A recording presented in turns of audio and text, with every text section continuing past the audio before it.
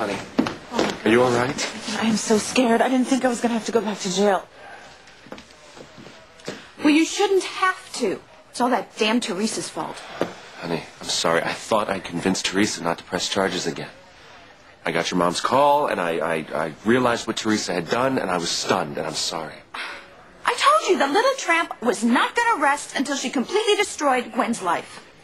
Now, what are you going to do about it, Ethan? What am I going to do? I'm going to support my wife. There's only one way you can do that, and that's make Teresa pay for this.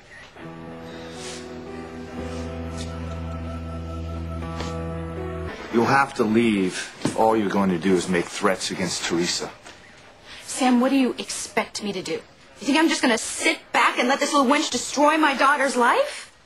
Look, I'm not going to take it, and neither should you, Ethan. Look, this is not the time, and this is not the place for this. I just want to get her home, okay? Can you do that? Yes, I've already arranged bail, thanks to my father. It's the least I can do. All right, let's go. Thank you, Sam.